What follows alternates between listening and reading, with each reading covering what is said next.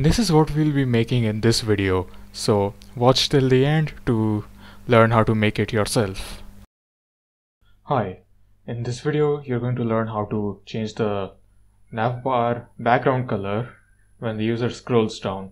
Right now the color remains the same, the navbar is fixed to the top, but in some websites you may see like the color changes when you scroll down. This is a bit abrupt. In this website it changes smoothly, but it changes. So how do we do that? First of all, I'm using a Bootstrap 4, so you can use CDNs so that you can directly include these in your code. So I have a sample website set up here. So this is quite simple. I have a navbar, I have a jumbotron, and I have some sample text here.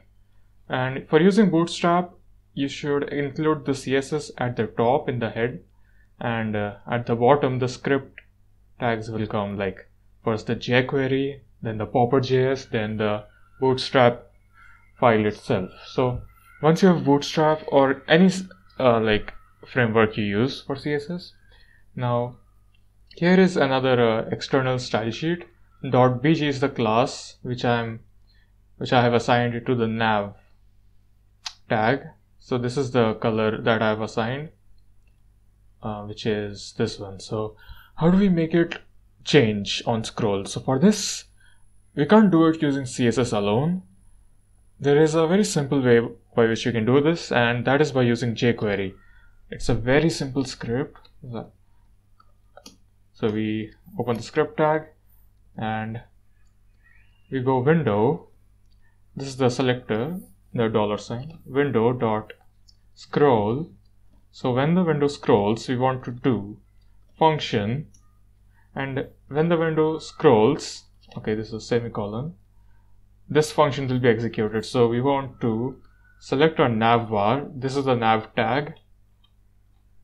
The class is navbar and all this, but the tag is nav. So we select the nav tag and we do dot toggle class. So in this toggle class, it takes two arguments. The first one is the class name. Now for me, there is bg and bg dot scrolled. So we want to add the dot scrolled when we actually scroll down the web page. So I'll just pass scrolled here. You can use anything other than the scrolled appended to this, but I'm using this. Now the second argument is a boolean value, which is not directly true or false, but it changes. So here we specify when we want to like change the background color. For example, in my website, I want to change it just after like it has scrolled once or twice. So like here we scroll once and the background changes. Here we scroll once, the background changes. This is what I want to do. So you can make it happen at any other point. So for that, we need to do this dot scroll top. This is a function, is greater than, and then we enter the pixels, like how much pixels we have scrolled. Like if I put 100, then let's see if it works. If I scroll 100 down, see, it has changed. If I scroll up again, then it will again return back to normal. So this is light blue right now.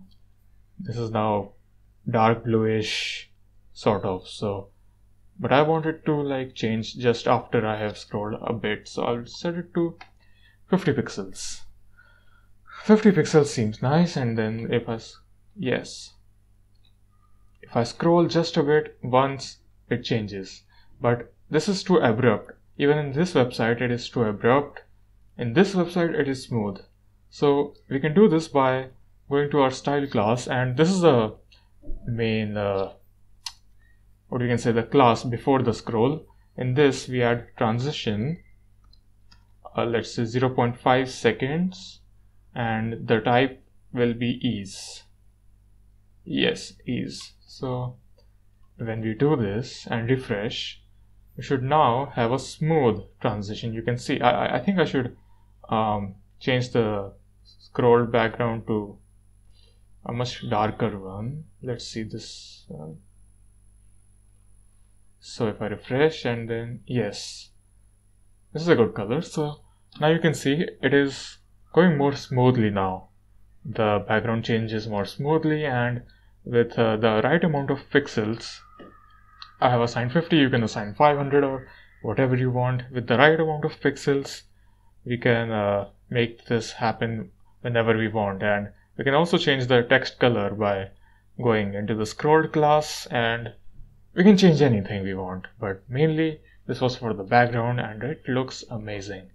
So yes, now you have a professional background change of the navbar. Don't do this, don't abruptly change it. Do make some have some transition in there. It looks nice.